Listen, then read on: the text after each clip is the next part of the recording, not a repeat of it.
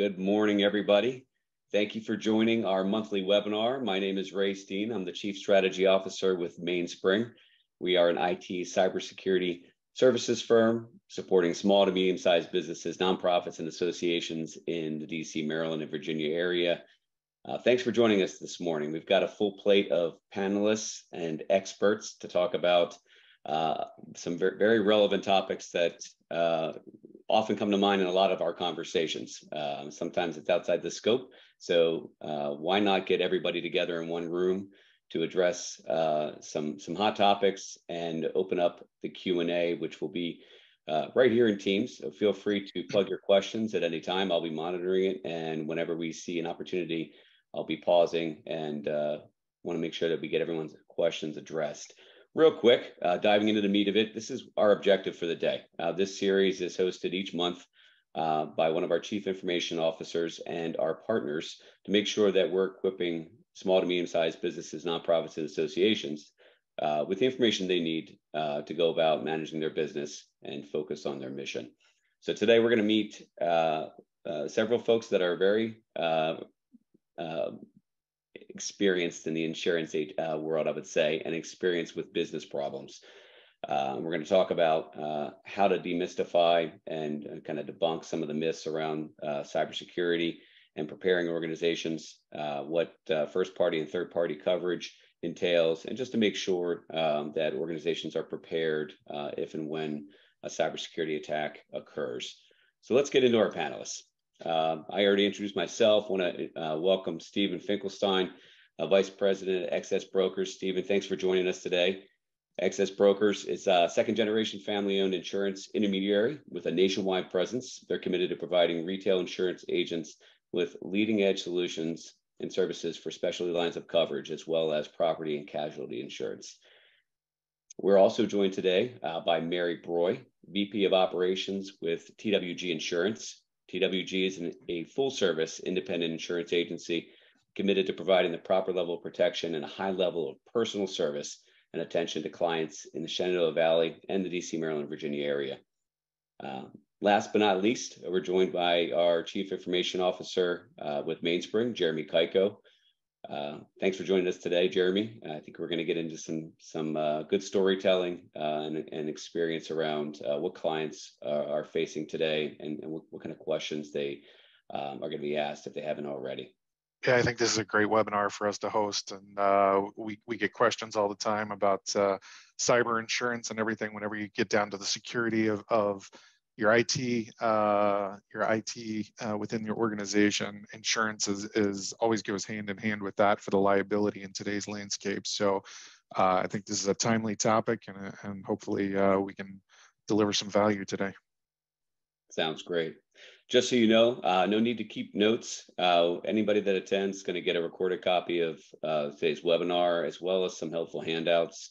And it'll be available for playback within a couple of days or 24 hours of this presentation. So let's dive in. Some statistics. I'm not even sure how to wrap my head around $8 trillion, but this is the latest Gartner metric that's being shared. Gartner, as you know, leading research company in the IT business, estimating that cyber threats are going to cost businesses $8 trillion in 2023. You see a lot of stories in the news. They are real, as you'll hear today. I think those numbers are just mind-boggling. A little bit on small businesses having cybersecurity plans. This metric came from Immersive Labs cyber benchmark report, estimating 50% of small businesses have a cybersecurity plan. I think we could probably share, Jeremy, that that number is probably less for organizations that we work with, and cybersecurity plans can be defined loosely, right? I was going to say the actual 50% having a plan, I don't find as a hard idea to believe. Whether it's a full plan and complete plan, I'd say that number is much lower. Yeah. Plans may consist of, yeah, I have a plan, I call my insurance company, or I have a plan, I call my IT company.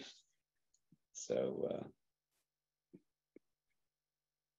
Yeah, so this metric was interesting. I think as we define record, it's a piece of information around your clients, your employees, any stakeholders. So personally identifiable information gets exposed in a breach, and the estimate is that it's $100 a record. It's going to cost that organization. So if you think about your database, your customer relationship management system, your payroll system, any of the systems that contain this information, that's if you add up the thousands of records, this as you can see could be pretty costly. But a helpful metric I find to just even estimate what it might cost to. And that number is probably a little bit higher too when you factor in the reputation hit that follows alongside of that breach. Yeah. Last but not least, just specifics to nonprofits. Average payout demand rate these days is 70K. I think that obviously varies based off the size of an organization. Some nonprofits I know this is their entire operating budget or exceeds it. So this has the potential to completely sink an organization that's out there working in the community. So.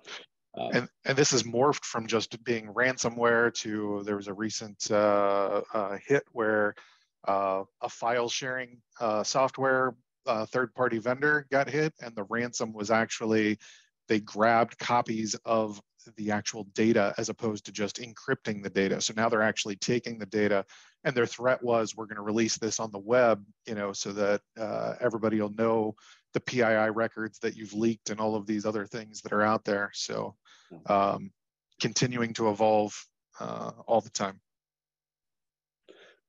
So let's get right into it, Stephen. The types of claims you're seeing and what they cost. You're certainly in the thick of it. I sure am. Yeah. No, that was a great segue, Jeremy. I appreciate that. So, of course, we're going to talk about cyber extortion a little bit, but I think it's important to understand that cyber liability, when the policy was first created in the mid-90s, it was primarily just a policy that would protect insureds or policyholders from any third-party liability claim. For instance, like a registered investment advisor, if they were somehow disclosing their client's information or their client's financial information, their clients would take legal action against them because of that dissemination of those records of that PII.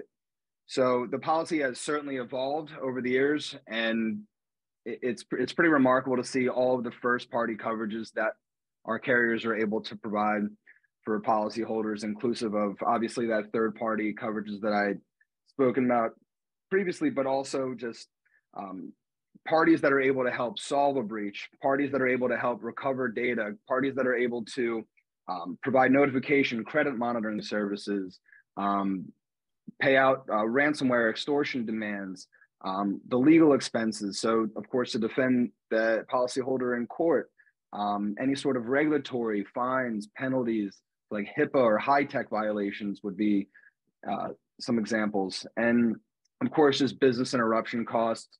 So in the event that your systems are shut down, you've had a breach, now all of a sudden you're unable to generate that revenue that you were accustomed to prior to that breach, the cost of that reimbursement or the indemnification rather for the policyholder.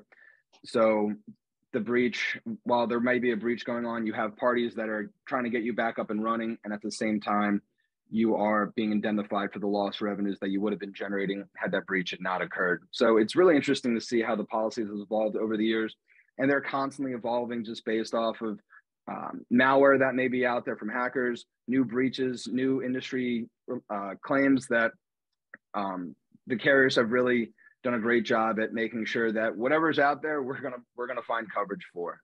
Yeah. So we can talk about. Yeah, go ahead. We used to share with business owners that some of these policies used to be a single page, and they've evolved over time, and it's not because of anything from the insurance standpoint trying to get more complicated. It's that threats have evolved, right? This is why Microsoft and the federal government spending a ton of money in cyber defense. We're always going to be a bit behind in terms of completely protecting an organization. There's no such thing as 100% risk free. So what of these coverage expenses do you feel like business owners or executives are often surprised that coverage exists? that they don't realize they have it and they could use it? Is there one? Yeah. So cyber extortion, absolutely. So ransomware demands, I've had so many instances where, a policy holder will come and say, hey, I went to go turn on my systems after a long weekend and I'm locked out. There's a message on my system saying, please wire us 3 Bitcoin or else we're going to encrypt your systems forever. And we're going to release all of that personal identifiable information, all of the employee records, all of your client records. And if you don't pay us the 3 Bitcoin, you're done for. So a lot of policyholders are unaware that the carriers will work alongside the insured to, number one, try to get your systems back up and running, try to restart you from a safe point, as well as, if needed, they will coordinate the payment of that ransom demand to the hacker to get your system unencrypted, as well as provide remediation measures to make sure that that doesn't happen again. What ends up happening is, for instance, if you didn't have a policy in place and you do go ahead and pay that ransom demand, the hackers will talk to one another and say, hey, listen, let's go to ABC company. We know that they're already good for this ransom demand. They've already paid us 3 Bitcoin. Let's try to tap, let's try to tap the well again. So not only do the carriers provide coverage and that ransomware demand, but they're also providing coverage in terms of remediation measures to make sure that it doesn't happen again in the future. And yeah, as you can see, ransomware is certainly a hot button issue in the world of cyber liability or cybersecurity insurance. It's certainly the most prevalent demand that's out there right now. And a lot of it has to do with policyholders just not having the right protocols in place, the right commercial firewall, antivirus, multi-factor authentication, all this stuff Jeremy's going to talk about in a little bit, but it's important to make sure that your systems are up and running. And if you have questions about that, the carriers are able to provide consulting services. We want you to be a good policyholder. We want to make sure that you don't have a claim. This is certainly not one of those policies that you're going to leave on the shelf and hope that you never have to use it. I implore every single policyholder to reach out, to get those breach response coaches on the line, to get those consulting services. They're at no additional charge to you. They're a part of the policy premium. So of course you can call them up whenever you have a question. Hey, we're thinking about getting a new software vendor. Hey, we're thinking about implementing a new Outlook update. Hey, we're thinking about having a new email or internet policy in place for our employees. Is that something you can assist with? And yes, they can. That's what they're there for. They want to make sure that you're a sound risk. They want to make sure that you feel comfortable operating on a day-to-day. You're business owners. The last thing you need to worry about is a hacker infiltrating and encrypting your system. We want you to go about your day. But when you do have those questions, that's when you can tag in the carriers. That's when you can tag in the breach response teams and make sure that you're up and running and everything's a-okay. Yeah, you bring up a good point. Not knowing the resources that are available to you can sometimes, be massively time consuming. So, working into your disaster recovery plan or your incident response plan, those contacts, the protocols, who's calling who, what resources are available, a great shortcut to when and if an incident occurs. Yeah, absolutely. So we threw up very big numbers. Talking about some a little bit more tangible numbers versus $8 trillion when it comes to an organization like this. This is an example of a professional services scenario. Yeah, so this is some claims modeling that we're able to do for any policyholder, and we really base that off of their services that they're providing, the revenues, potential number of records that they store within their systems, the type of as well as the type of breach that has occurred. So in the previous slide, there are a number of different ways that an insured can be breached, that a policyholder can be breached. But in this particular situation, it was a hack. So when you break it down as to what the potential payout for this insured was, so you look at the breach coach. So that's going to be the team that's going to, again, consult with you, coordinate different efforts between legal, coordinate different efforts between an IT computer forensics team. If the business interruption sublimit is triggered, maybe a forensic accountant as well. So just keep in mind that if this insured did not have the policy in place, the total cost listed at the bottom there would be something that they would be paying out of pocket. Now, I know that I think the average cost of record in the previous slide was about $100 a record. So in this particular instance, it's a little bit above that. And if you see in the notification, yeah, there you go. So in the notification, so it'd be 15 grand just to pay for notification and another $8,200 just for the credit monitoring services. So it is a state requirement that if you are breached, you will have to notify the individuals that are in your system, as well as employees, that you've suffered a breach, as well as provide credit monitoring services to those individuals that would like to sign up. And that's a 12-month credit monitoring services. So again, with the policy, you have a legal team that will create that notification letter exactly to the state specific requirements, as well as a party that's able to provide credit monitoring services to the individuals that sign up. On that notification letter, it will describe what happened, how the records may have potentially been breached, as well as a link or a phone number to sign up for that credit monitoring services for those individuals.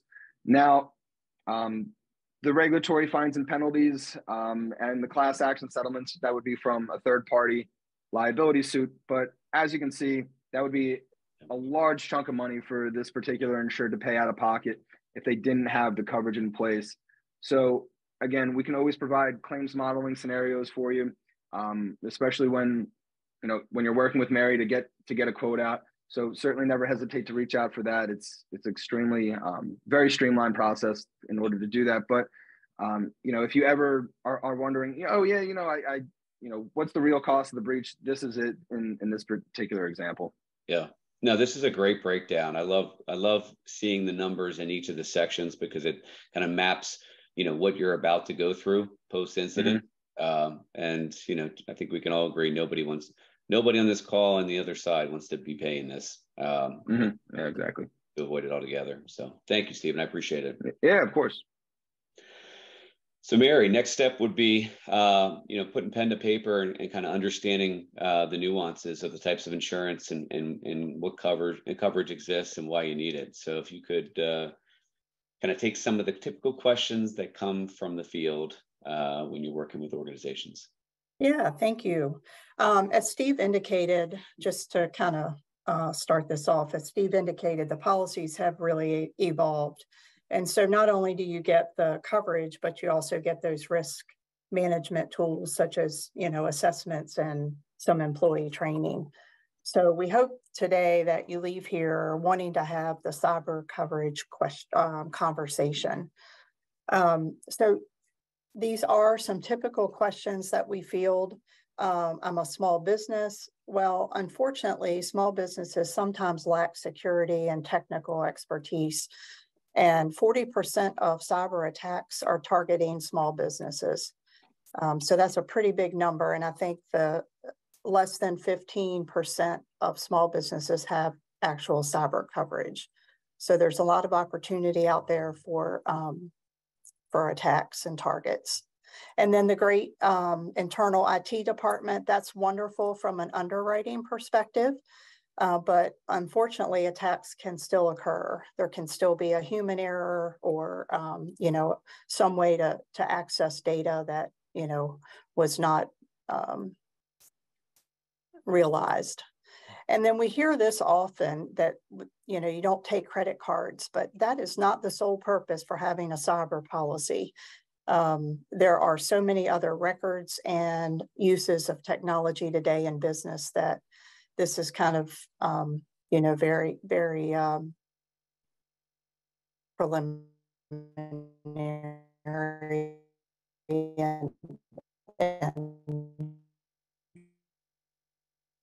I think we're getting some feedback on your end, Mary. Anybody else hearing that? Yeah, that's there's an impact. Not relevant. There we go. Mary, we're getting a choppy signal from you. Give me 1 second.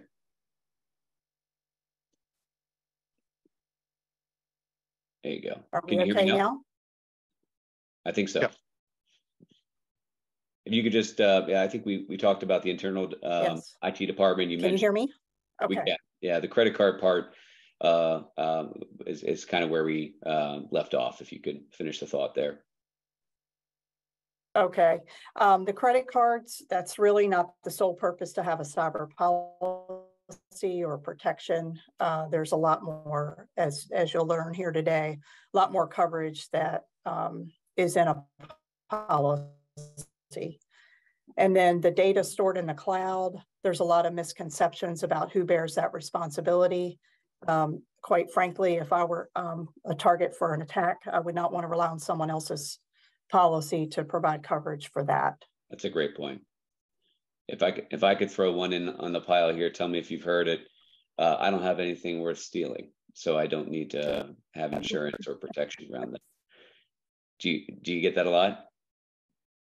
Yeah, a lot of what we get is they just don't think that they'll be a target. But yeah, people don't realize how much data they have, even if it's their own employees' information. They certainly have all that's personally identifiable. I mean, Jeremy, you might weigh in on this. Oftentimes, that's not the point, right? This is a numbers game, and small businesses. There's an incredible amount of small businesses in the world, and the point is not to feel it. Yeah, it's not always the data that you have either. It's a matter of, hey, we can, if somebody gets a foothold in your infrastructure, we can shut you down for a period of time if you don't pay up, or whatever that impact is going to be. And the fact of the matter is that small businesses are the easiest targets to hit because they have less resources for IT spending. They, and everything, and a lot of other factors that go into there. They're not doing, well, we'll get into those pieces later, but it goes above and beyond the data that you have to steal. Many small businesses are a target as a jumping off point to widen the footprint of the attack. Small businesses, like I said, can be strangled out of operation until they pay up as well. So it goes above and beyond just, I don't have anything of value to take. Yeah, just the business interruption alone obviously has a cost. In Sure. Stephen's example, if you're in professional services, your livelihood in your billable day is being taken hostage. So that's why you see a lot of these ransom amounts that are being asked for are, if they're smart, somewhat reasonable, right? Because it's a numbers game, and they're trying to make sure that out of 100 businesses, how many of them are going to pay a reasonable ransomware for us to just unlock and let them back into their business. And the wider they can get that footprint, the odds increase in their favor. Right. So Mary, tell us a little bit about different types of cyber coverage. Yeah, so liability, we refer to that as the third-party coverage. That would be an example where a hacker obtains sensitive information from your computer, and your customers bring a claim against you for allowing him or her to have access. So generally, there's a limit associated with that. I'll talk a little bit more about that later. And in the case that happens, there's certainly a breach response that you're required to act upon. The cyber coverage would provide the cost for those notifications to those individuals, and then the ongoing credit monitoring, the cost of that. And various states have different rules and regulations around that, and the insurance companies know exactly what they need to do for different individuals in different states. Probably the one that is that we see a lot of recently is the cybercrime. And that's where, if you would suffer a loss due to unauthorized access that results in a loss of your funds, some of those could be cybercrime, could be like an impersonation, someone impersonating you to call a financial institution, a supposed email from a vendor changing some routing information, various measures. They're getting better and better at this all the time. So there is crime coverage under the cyber policy that would protect you in these types of events. And then the business loss, we talked a little bit about this earlier, the loss of income or the even extra expense that you would incur if you have a disruption because of a cyber attack. And one of the things that I think people don't think about is the cost of your reputation and the harm for that. So there is some coverage built in for that as well, especially if if the event hits the media and you need, some assistance getting people to continue to do business with you.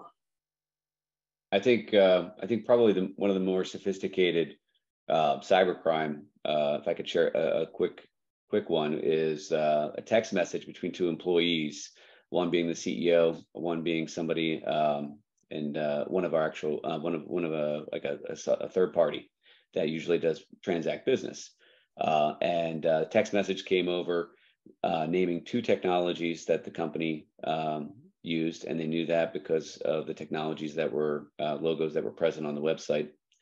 And the phone number was even close to the similar phone number of the CEO, and they were able to make that transaction. So, the information that you put out there, we all know this, right, can be used against you, and that the social engineering aspect of it's getting more sophisticated. But fortunately, we're continuing to develop best practices. Education is a foundational part of it. And the whole, see something, say something still applies here, right?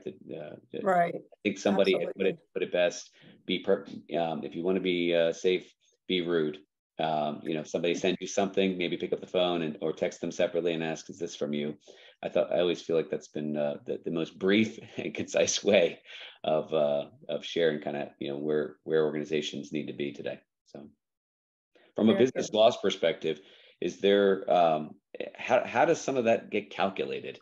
How do you work through that with an organization? Is this looking through trends of revenue and opportunities that are sitting in a pre-sales position, or how complicated is that to calculate? Yeah, it's fair. It can be considered complicated, but it is a financial look back, and certainly the extra expense is something that would not be on the financial records, but the loss of business, certainly they go back and look at prior like terms, and if your business is seasonal, obviously you would take that into account as well. So you do need to have some good financial records to support that. Okay. Got a question in here, Ray. I don't know if you want to hit this now or when we come back. Coverage options between providers can vary widely. What recommendations do you have for researching or pinpointing the right option for your business? Yeah, that's definitely, there's no template for cyber coverage and policies. And so I would just encourage you to, or whoever asked that question, to engage an insurance advisor to look at the different coverage options and tailor those to their needs. I would imagine, Mary, that there's specific scenarios that are keeping people up at night that are always a good place to start, whether the business owner has either heard of, read about, or maybe they've experienced in the past. And that's probably the best place to start, right? Going into it with specific scenarios and the financial impacts that you're afraid of, and how it's going to impact the business, to just start that conversation. Mm-hmm. Okay. So we got some trends here. Yeah, so one of them is kind of touching on that question. Cyber coverage, we're seeing a lot more insurance carriers throw some what they call cyber coverage into a traditional package policy. So if a business owner has a package policy, that's generally property and general liability coverage, and they are throwing some cyber in. And what we're seeing, and we even have companies that do this as well, and we take advantage of it in some situations. But what you need to be careful about is traditionally those are very low limits of coverage, and the coverage itself could be inferior, and it may only address one line of coverage, like third party or liability, not the business loss or the breach response or the crime. So you just have to be very careful with that, and make sure that you know what you're buying in that and what you're paying for there. Okay. And as far as, so basically deep dive into that. If that's part of your package, it behooves you to have a second conversation with your current partner about what exactly that entails. Yeah, I would definitely not want that to be in place of a standalone cyber policy, but we do like to have those conversations with our clients just so they know what they're getting if this is the way they choose to provide coverage. And then from a limit standpoint, the Winchester Group generally quotes cyber limits of no less than 1 million. But we're actually seeing requests from our clients that are in the 2 to 5 million range right now. And, it's very hard when clients ask us what limit to use or what limit they need. That's a very hard question to answer, but we do generally start at the $1 million limit. And then kind of along the same lines of that, we're seeing requirements depending on, your operation. We're seeing requirements that where some of our business owners have to show proof of cyber coverage now in order to perform services or to even access, a job or a project. So that's something kind of evolving, from several years ago, where a traditional certificate of insurance was general liability and workers' compensation. Now we're seeing the request for cyber. Well, and I think that if you would agree, we are in the area of the world where contracting with the government and subcontracting with partners for government work is highly prevalent. So I think that that's something that most folks, if they don't already have, should be requiring, right, with their partners, that they have proof of insurance beyond the general liability, but more in the cybersecurity realm. Absolutely. One question on the limits, I'm curious.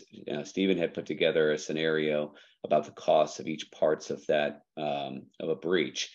Are the limits going up? People are asking for higher limits because the cost of responding to those incidents going up. Is it parallel? I think so. Yeah, I think people are becoming. You're getting those requests from people that are becoming more aware of what could happen or what might happen. It's not a question of if, it's a question of when, right? So they're getting a bit more savvy. Well, thank you, Mary. Appreciate that. The trends are certainly in line with I think what Stephen and Jeremy are seeing as well. So Jeremy, talk to us a little bit about preparing for what seems to be the inevitable, and what businesses can do to mitigate risk. Yeah, no, I appreciate it. So yeah, I think we've seen a huge uptick in the requirements that are coming out of the insurance industry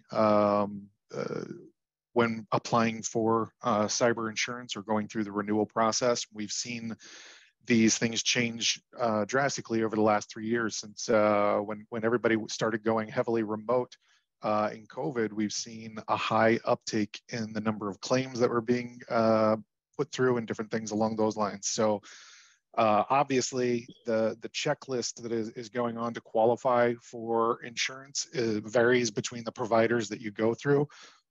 And I think there are a wide-ranging scale of things that are going through. But typically what we're going to do when we work with a client is we have an audit that we're doing against all parts of their security, their infrastructure, their best practices, and everything that goes along with that. And what we're doing is we're trying to gather the most common requirements for insurance, and we've added that into our audit so that we're proactively auditing even before they're getting these insurance renewal requests and everything that comes along with that. And we're trying to incorporate all of the basic requests that are coming in against those.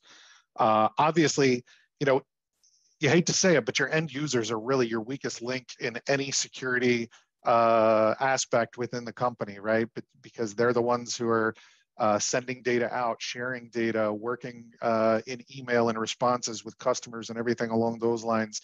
And cybersecurity training is one of the biggest points of emphasis that we try to make sure that our clients are participating in to protect the organization. Training them to recognize these fraud emails.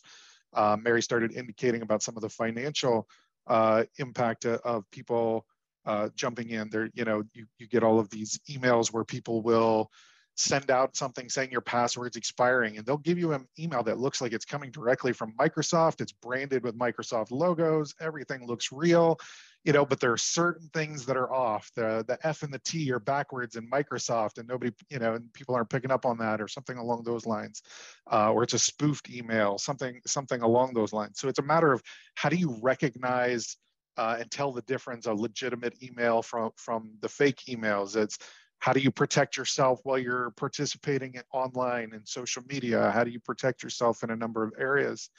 That cybersecurity training is huge in that regard, because that's one way that you can ensure that all of your users are getting the same material and acting and behaving in the same way if they're following along with those recommendations. The biggest fact. Yeah, go ahead. Great, Jeremy. And I should probably know the answer to this. So maybe Mary or Steven, you can answer this. A lot of these best practices, right, are here to protect the organization. They're also required in order to get certain levels of coverage. How is there a requirement for businesses to demonstrate proof that these actually exist versus just acknowledging that they have it and signing the paperwork? Well, there's a warranty section on the application, so you know we want to believe that the policyholders are telling the truth when they mention that they do have these items in place.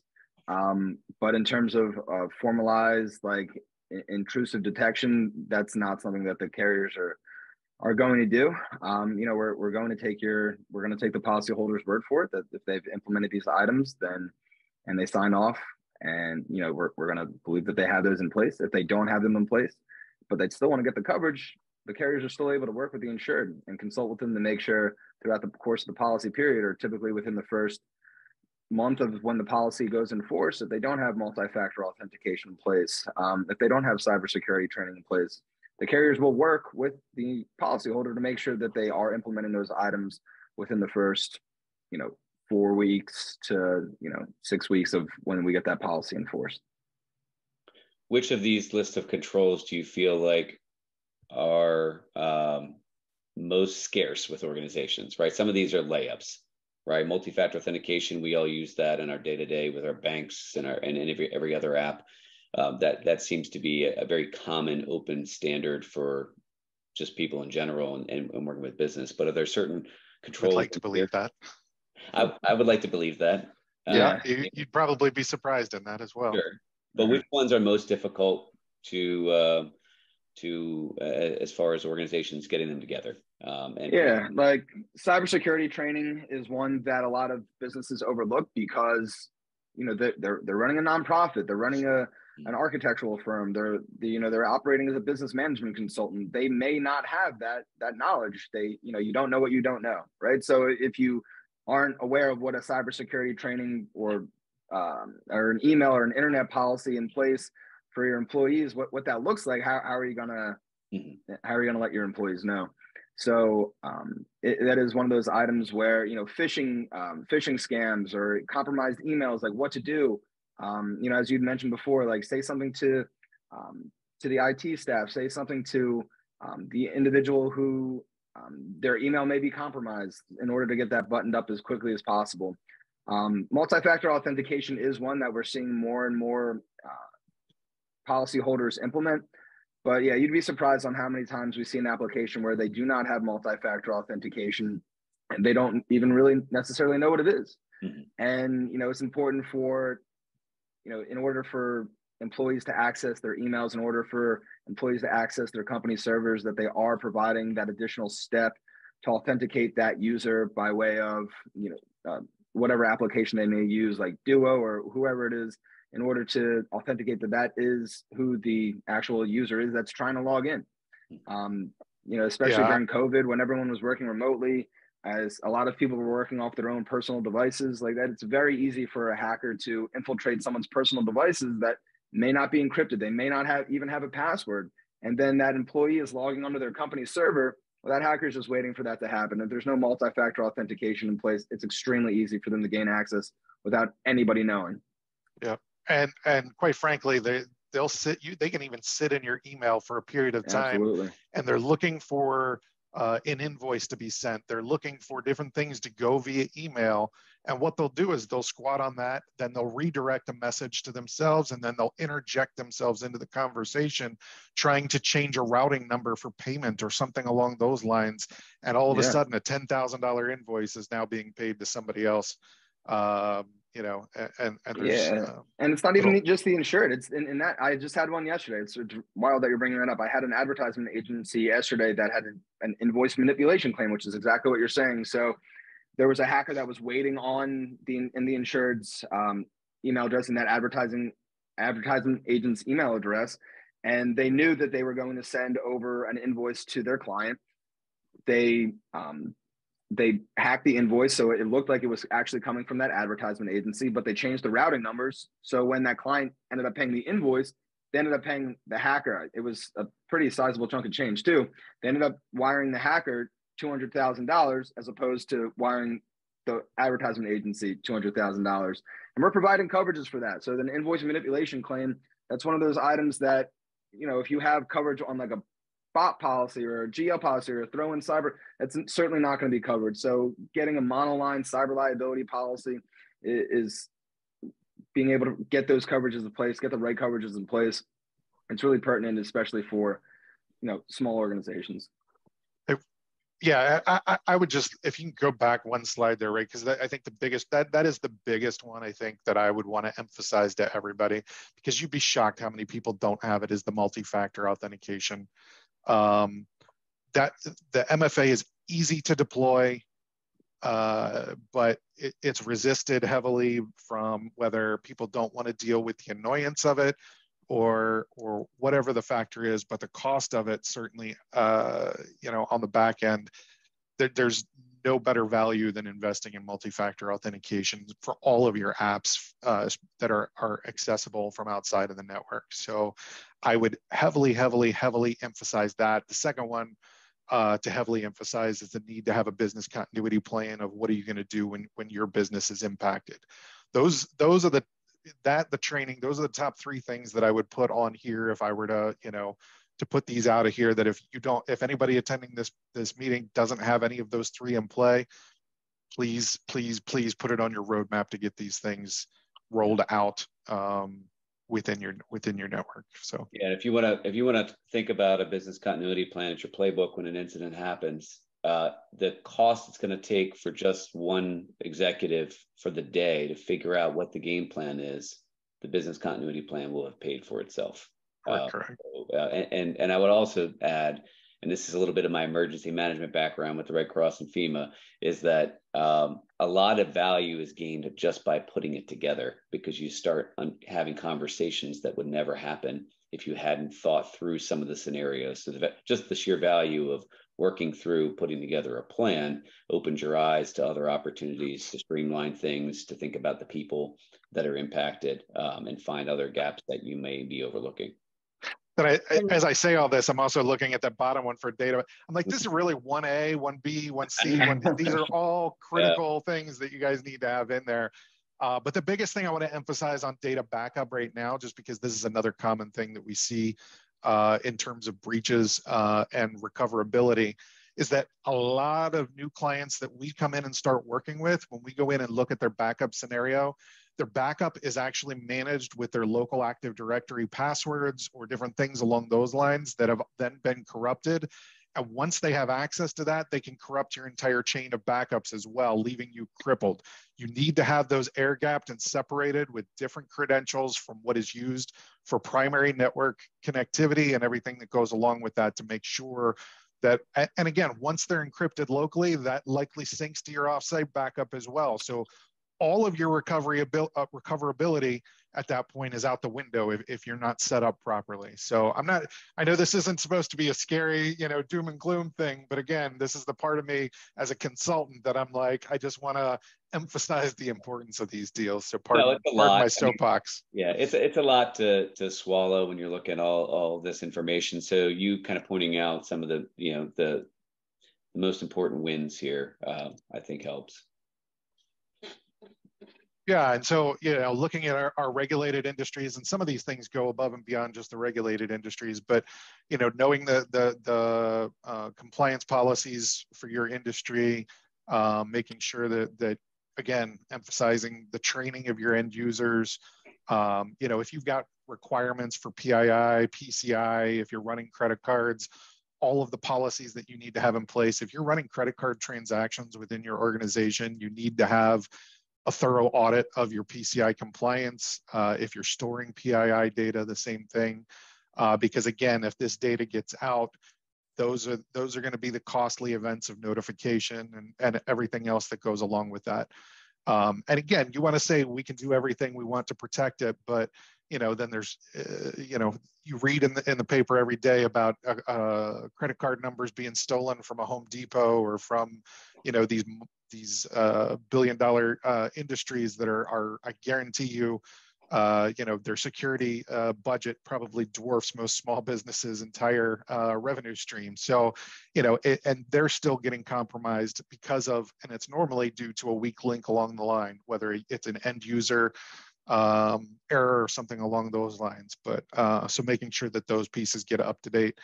Looking at the third-party vendors specifically, again, a number of leaks have come out of third-party vendors that you're working with, and making sure that you're doing an audit of their security practices and everything that goes along with them. We've seen it with AMS systems. We've seen it with cloud hosting services. We've seen it with, you know, a number of different third-party vendors where those leaks have come in from those areas for no fault of the small business directly. So you want to make sure that you've got those things shored up and addressed as well. And when you're looking at third-party vendors, also look at your partners that have access to your data. If you're a membership organization and your members have access to the data that's in your AMS system and different things along those lines, are you requiring them to use multi-factor authentication? Are you requiring them to attest to their security practices within their organizations, you know, and passing that along, because these are some weak points that could really seriously impact your overall security when it comes to a breach. Yeah, Mary, you mentioned this or touched on this in one of your slides that you hear. Well, my information's up in the cloud. Aren't they responsible for it? I think this kind of speaks to that, right? The movement to the cloud and using cloud applications and third-party solutions for, you know, warehousing information that's specific to an organization is going to continue. So is there something more specific or actions that organizations should take? I'll ask the whole panel when it comes to third-party vendors that are in the cloud. What's the first, I guess, step that should be taken with those vendors, and what questions should be asked?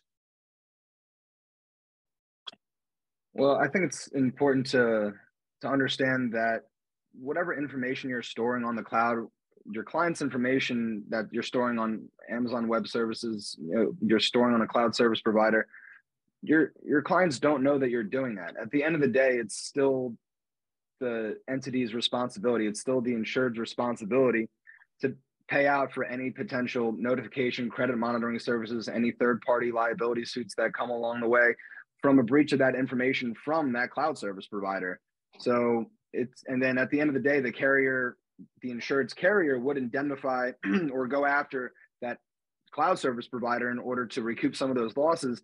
But if you're the policyholder, it would be next to impossible to be able to try to recoup some of those losses from, you know, your cloud service provider directly. You need help, and it's important to understand that. I think that's a great point. I think, you know, the biggest key I would recommend is making sure that you're reading the terms and conditions in fine print. You know what their stance is, and you know what their take is against everything. And as part of your negotiations, kind of be asking some of the same questions that are on your cyber audits and your requirements for insurance to make sure that they're complying in the same manner. So we do have a question. Yeah. I was going to share this with the crew. We got about 10 minutes left. So if you've got any questions that you haven't plugged in, please feel free. We've got a few minutes left to address them. One that came in a little earlier was, what types of situations or incidents would cyber insurance not cover? Who'd like to address that? Yeah. So it's a pretty broad question, but it's important to understand that the purpose of the cyber liability policy is to provide those first party coverages and third party coverages as it relates to a breach, unauthorized access, or destruction or deletion of the data in the insured's systems. All right. So what we're not covering are professional services. So that's certainly something to keep in mind, that we're not picking up any sort of financial loss as it relates to the insured's professional services. For instance, like let's say you're an architect or an engineer. We're not going to pick up any sort of financial loss as it relates to you providing any sort of design work for your clients. But the coverage is there for in the event that your blueprints get deleted, lost, destroyed. There's a rogue employee that's stealing proprietary information. There's a hacker that has encrypted your systems. There are a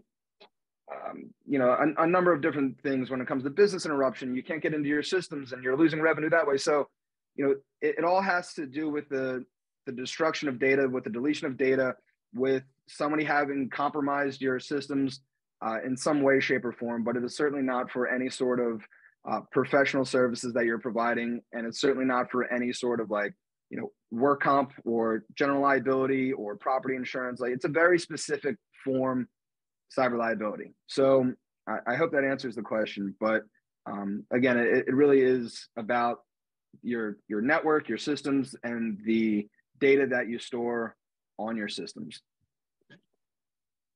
Great, thanks, Stephen. We've got a few minutes left. Mary, we've covered a good bit. Is there anything that you'd like to add? I think a lot of folks have joined this webinar to really kind of get into the nuts and bolts of what they don't know. And we've covered a good bit here with Stephen, Mary, yourself, and Jeremy. What else should businesses know if they have coverage today? What would you encourage them to do?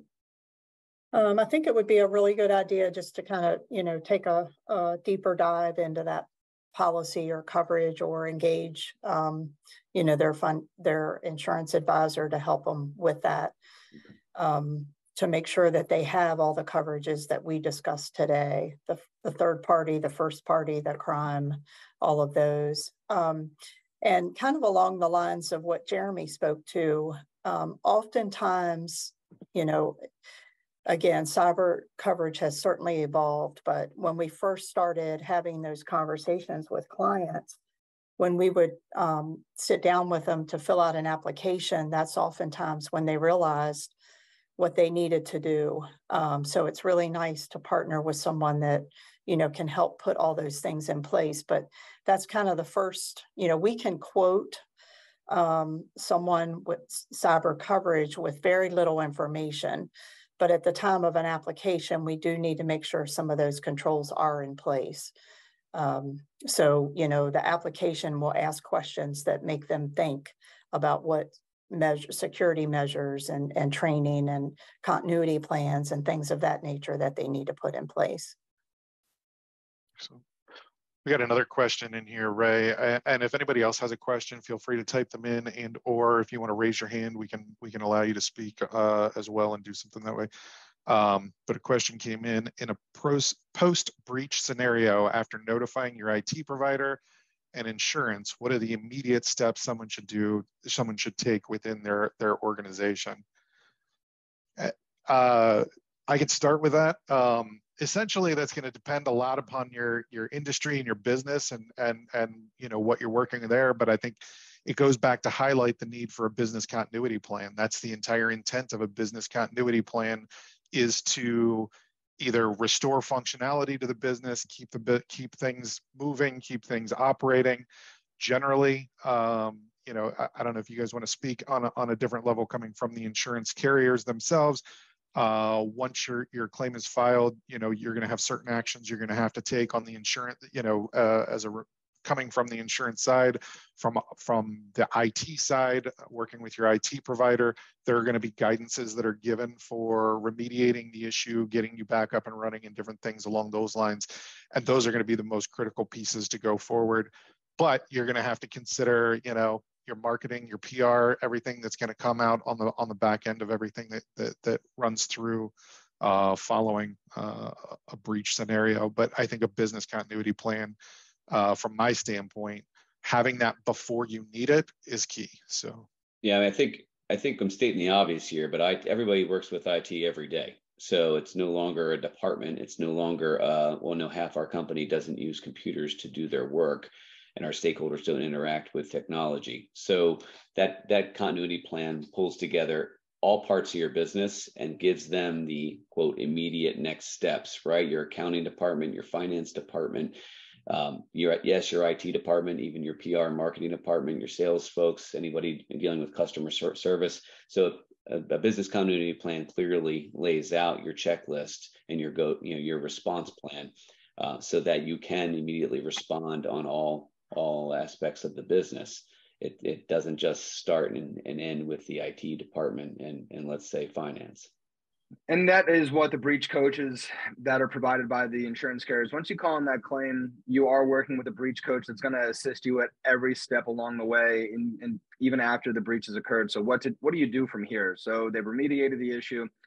Let's move on. How do we make sure that it doesn't happen again? And that's what you're working with the carriers on the breach response coaches and doing. That is what you're paying for when you're buying one of these policies. So we certainly don't just want to, fix your breach and leave you hanging. We want to make sure it doesn't happen again.